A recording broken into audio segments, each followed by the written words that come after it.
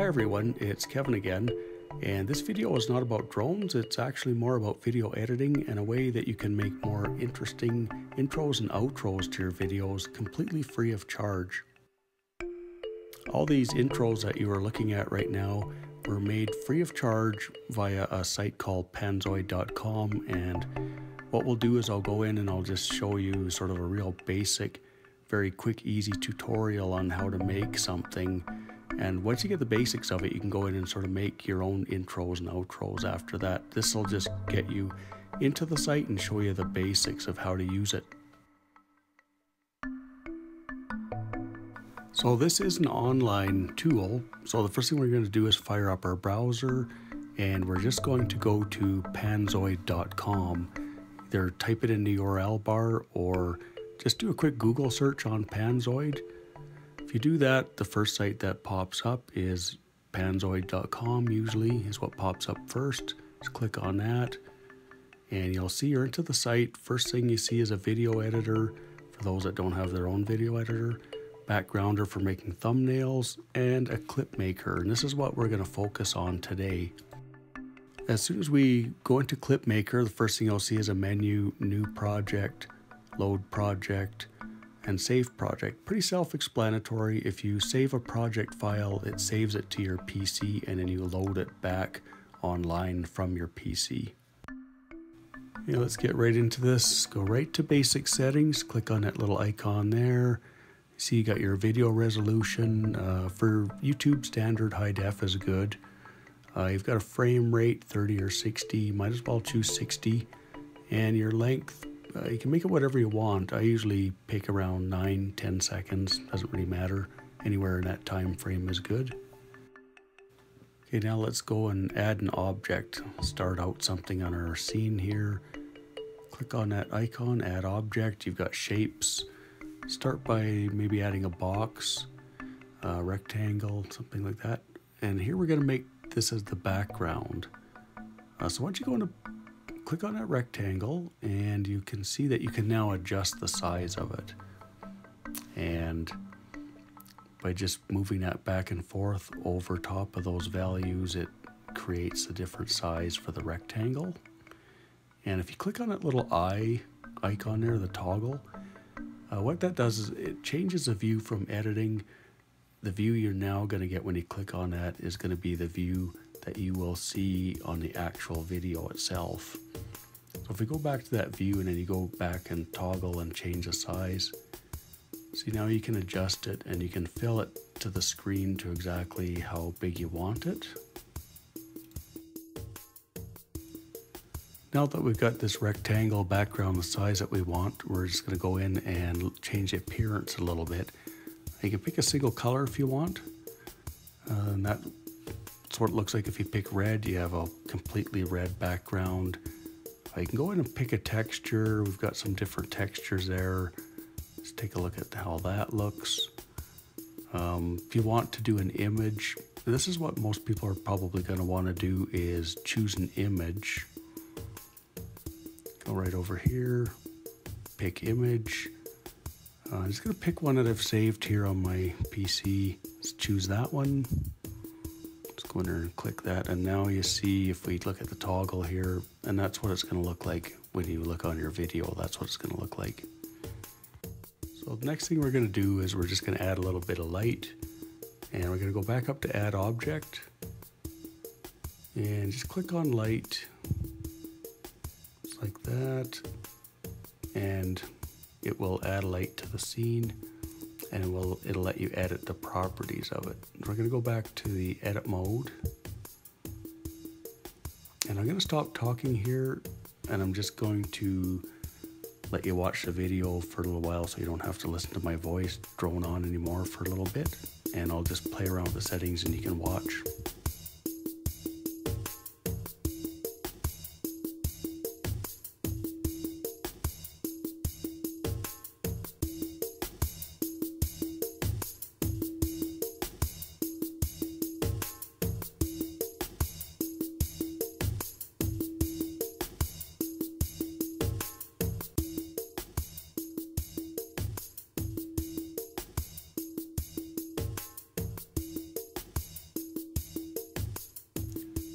Okay, so that's probably good enough for playing around with this. You get the picture.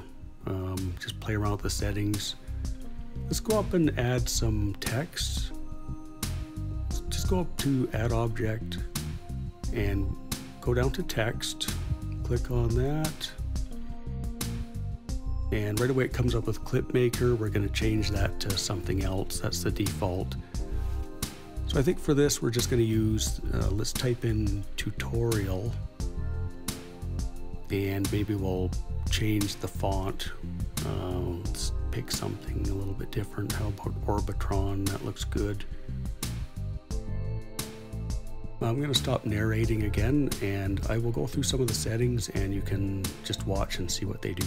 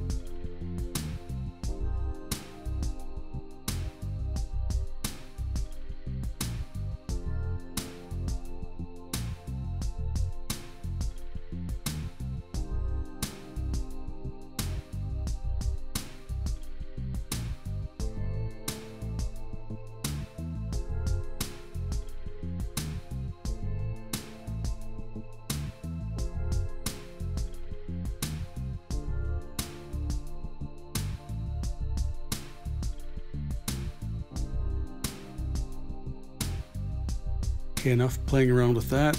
Maybe let's start out with a different background. Let's try and find something that maybe matches the text material on the text a little more.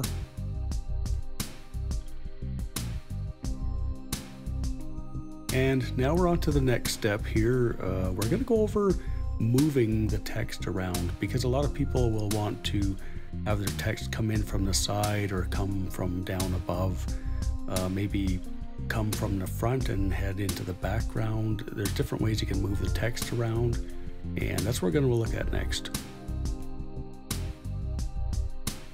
Okay, go ahead and click on text, go down to the position setting, and those values you see there are what control the movement. On the left hand side, that's what moves it left to right. The middle one moves it up and down, and the right hand side moves it forwards and backwards. So moving the text around is easy enough, but we're going to have a starting point and an end point, and this next part that we're going to go through is very important. You're going to create a key point, and it'll be at the beginning, and then you're going to add another one and put it somewhere in the middle of that graph that's on the bottom, and that will be your start and end point. You can have some key points in the middle.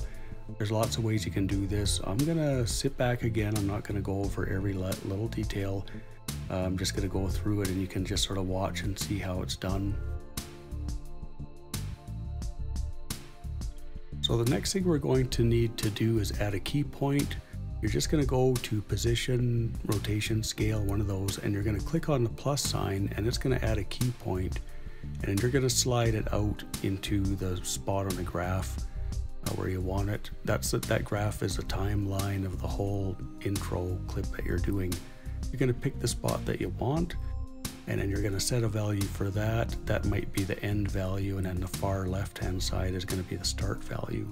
So I will sit back again, and I'll just go through this and let you guys watch.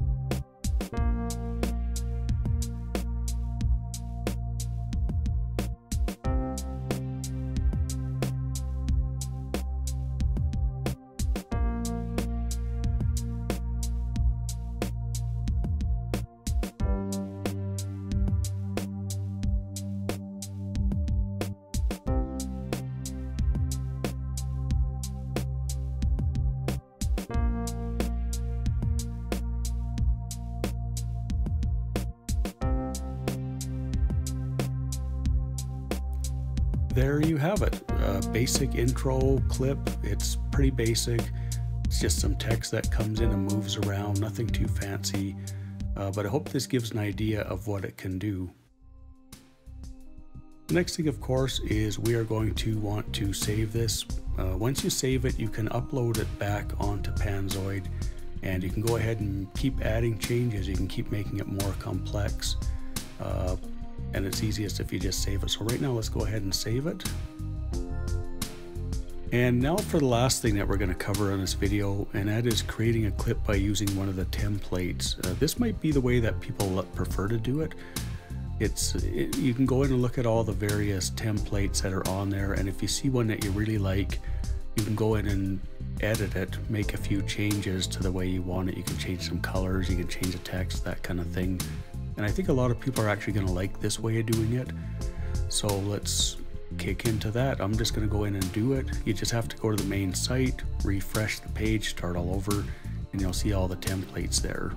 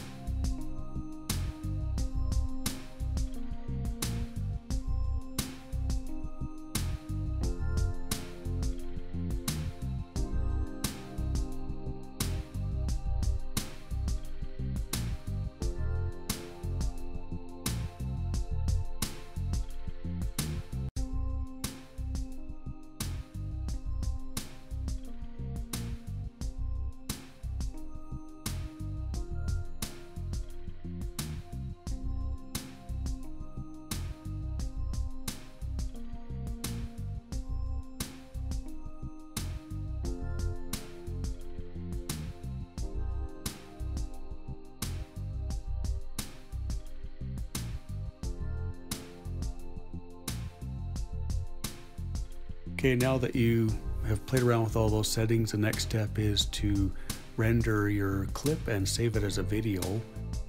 So once you've got to that point, just go to that little symbol there, the little download symbol, click on that. It's going to bring up this other menu here. Good quality if you're using YouTube, that's perfect. Then you click on that and you're going to see it's going to tell you there's X amount of minutes left. And once it's done, you're going to come to this download your video. Just click on that and down it goes. It's going to download it for you. I guess we'll end the video here. I hope this video was a help to some of you. And if you have any questions, just send me an email at surrealskiesyyc@gmail.com or leave a comment in the comments field and I will be sure to respond. Other than that, have a nice day. Thanks for watching.